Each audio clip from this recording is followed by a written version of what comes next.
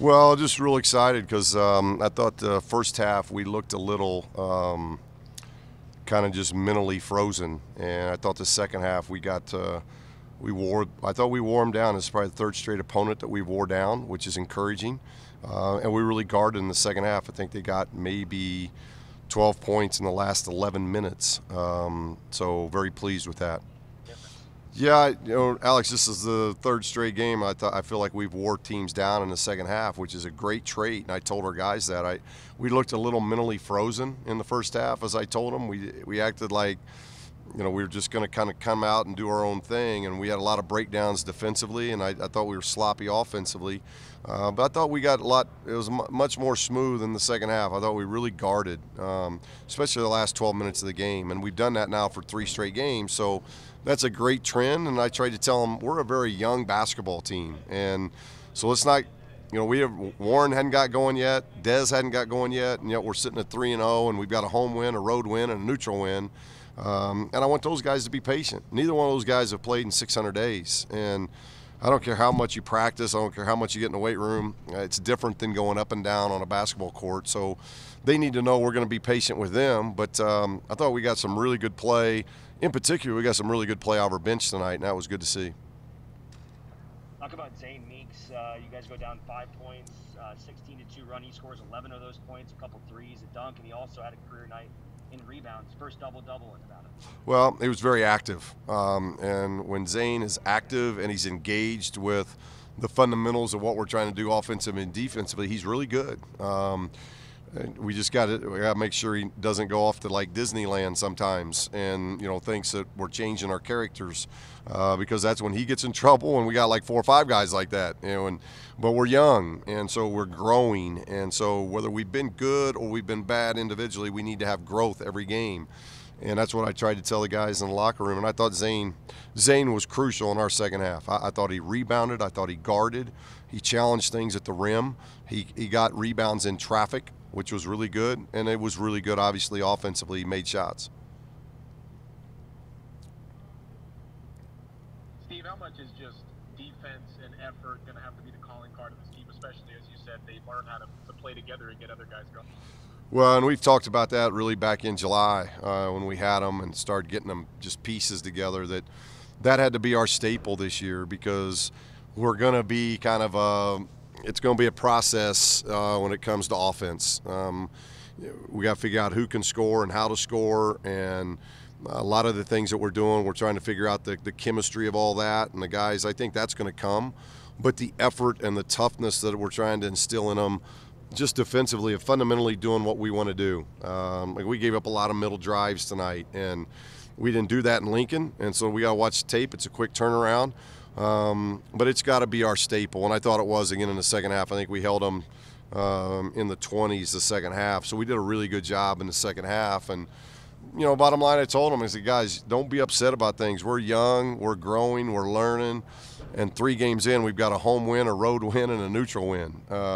So you're doing a lot of good things. We'll coach you hard enough and be hard enough on you. You don't need to do that to yourselves, and hopefully we can free up some minds here, and we're going to have a good effort on Wednesday because we're playing a really good team again on Wednesday.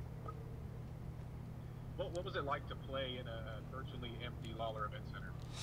Yeah, it's odd, but obviously we had that in Lincoln, a building in Lincoln that was 15.5, so a huge building. So we've already had 2 games. So I think guys handled that okay. I think what I tried to tell them was that now that the game's over, on the road we got you sequestered in a hotel room, and we control everything. You're at home, now did you prepare differently? Because other than the first 4 minutes, I didn't like the 16 minutes of the rest of the first half. And so how did you prepare? How did you get yourself ready to play? And so look, all these guys are going to learn. We literally got some guys that are playing for the first time, didn't know we had media timeouts every 4 minutes. So it's a learning curve for all these guys, and we've got to show some patience. But I couldn't be more pleased with how they've started the year. This has not been easy. And I do think being in the COVID season, at least through 3 games, the thing I've noticed is I think we've been in a better shape. I think we've been in the best condition. And so our guys, that tells me they've handled all the things that go with kind of being in the COVID era right now of in and out of quarantines and in and out of practices and those type of, the guys have done a really good job of taking care of themselves and getting themselves ready to play, and that's been good to see.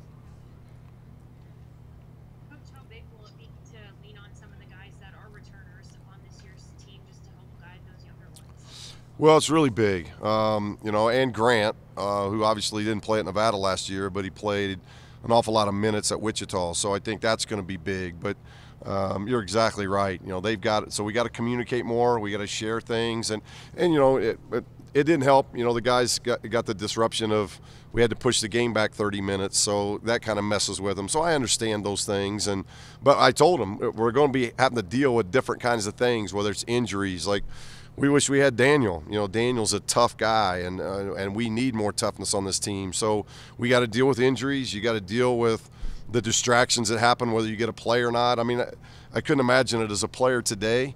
You literally wake up game day, and we tested at 10 o'clock this morning. So you're going to a shoot around, and you're trying to concentrate on the game, but in the back of your mind, are we all negative? Are we all going to play tonight? Those aren't normal times. And you start thinking, is Pacific all right? Because it seems like every time you pick your phone up, there's a game postponed or canceled. And so I can't imagine as a player how frustrating that is. And I think our young guys are handling it very, very well. And not just the returning guys, Shannon. I think we just got to, it's going to have to be a group effort. You know, a lot of these guys are really, even our guys that are, you would say, are veterans, they haven't been put in the positions now where the roles have changed and we're asking more for them. And but if we can just continue to gel as a team and get unified, that's going to be a good thing for us.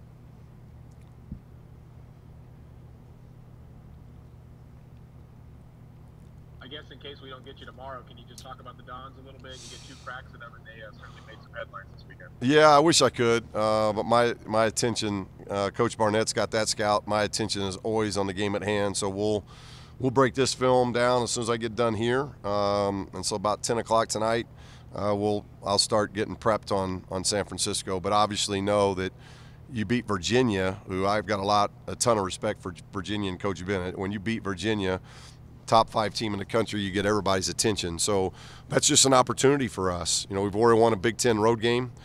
We've won a neutral game against a team that's had a lot of success over the last 6 years.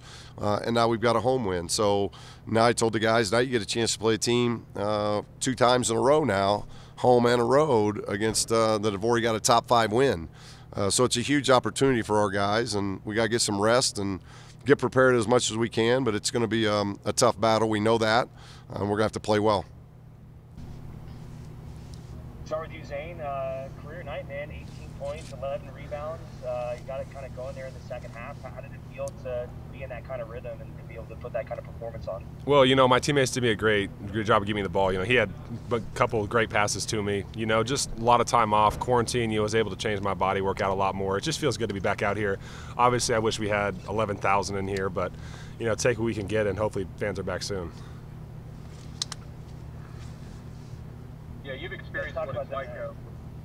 Sorry, Mike, go ahead. Go ahead. Oh, I'm sorry, Alex. I was just going to go off of that, saying you've experienced what it's like to have Lawler rocking. How different is it to play? I mean, was it hard to bring game energy, considering you spent so much time in there practicing when attempting? Well, you know, that's been an advantage this year, as we've been in here so much. You know, we've practiced in here. Coach has made multiple notes of it. You know, hey, look around. You know, there's going to be a few reporters, maybe some cheerleaders, but that's it. You know, this is what Lawler's going to be like for the good portion of the rest of this season. So, you know, we've kind of gotten used to it. And when you're on the court, you notice it, but you don't. The only times you don't really notice the fans or at the free throw line, or, you know, when you hit a big shot, there's no huge roar. That's about the only 2 differences. Grant, why do you think you guys had such a different success on defense in the second half? You guys only gave up 1 3-pointer out of 12 shots and really clamped down. What do you kind of put on that? I think we just did a better job at following the game plan. You know, we were having a lot of mental mistakes in the first half, and that was on us as a team. But second half, we just listened to coach and what his defensive plan was, and we just followed the game plan, and we had success. Grant, do you feel like the identity of this team, you know, it's going to have to be kind of scrappy and defensive, and you know, a team that really has to kind of, the calling card has to be on that side of the floor? Yeah, for sure. I mean, we got a bunch of guys who can really guard, so we work on it a lot in practice, and we take pride in it. You know, defense is one of the most important parts of the game, and we just want to be really good at it. Grant, Coach was just talking about how he keeps preaching to you guys that the offense will come, and as Alex just said, you got to stick with that defensive end. Is it hard as a player to want to have all that success immediately, or is the process, does it get kind of frustrating? I mean, if any of us could just flip a switch and have success, I feel like everybody would do it. So, yeah, it's pretty hard. So, I mean, we just got to keep chipping away. And we're drilling our offense every day. It's going to come. We got a lot of young guys on our team, including myself and Zane. So, it's going to come. You know, we haven't played for a while. Everybody's just getting the hang of things again. So, I'm sure it'll come. How important Zane, go ahead, Chan. just how important has it been just to stay focused and just take every day like one at a time? I mean, Coach was saying, you know, you guys get tested in the morning, and then you're hoping it all comes back and everyone gets to play and you get to play a game. So just how important is it to just take everything a little bit at a time? You know, just we've kind of become used to it. You know, obviously we went from COVID testing once a week throughout the summer and the fall to 3 times a week now. So, you know, the COVID and everything, it's just kind of become a part of our lives. You know, you can't make excuses for it. It's here. It's going to be here for a while. It's going to be here certainly for this season.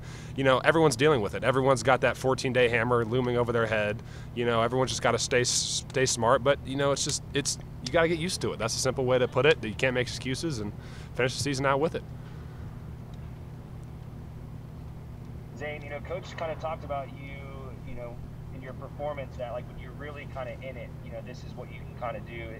Is what you did tonight what you want to show to coaches, your teammates, yourself, that this is the kind of performance that you can provide kind of on a night-to-night basis? Yeah, absolutely. You know, I mean, and I missed 2 layups that I should have made, or I personally think I should have made. But, you know, I mean, once again, my teammates did me a great job of getting the ball to me. You know, I can't do everything without myself. You know, we did a great job rebounding. Obviously, like you said, our defense second half was tremendous, much better than it was in the first half. And, you know, I just play as well as I can and, you know, do what I can do to help this team win. Grant, it How feels much fun like is it just being back out? How much fun is it just being back out there, man? I mean, I know we talked to you during quarantine a couple times. You were dreaming about just being able to play basketball. I know it's not in front of fans, but I mean, just being able to get out there with your guys and be a part of basketball again and play competitive games. I mean, what does that mean to you? Well, I can't even put it into words. It's awesome to be back playing games. You know, we've been here since June 7th, I think. You know, just working out, grinding in Lawler, in sessions. You know, we've just been working out for, I mean, what feels like forever. And to finally get to come back and play at home, it's an amazing feeling. Grant, it seems like Coach doesn't want to leave you on the bench for long. Just what does it mean to be at this new program and to have a large role and to know that, you know, a lot of guys are looking toward you to be that floor general? You know, I'm young, so it's new to me. But, you know, I'm just taking on the challenge that Coach gives me every day, and I'm just trying to make the best of it. You know, I'm just trying to go out there and help my teammates to the best of my ability with my voice and with my play. So, yeah.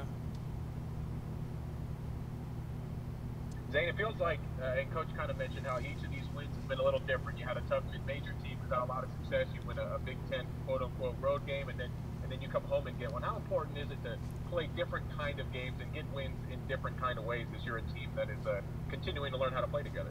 Well, I mean, I think it's incredible. I think this team's done an incredible job. We're 3-0 and we're young. I mean, we've got Dez hasn't played in 600 days. Warren hasn't played in 600 days. Grant, I met this kid in June.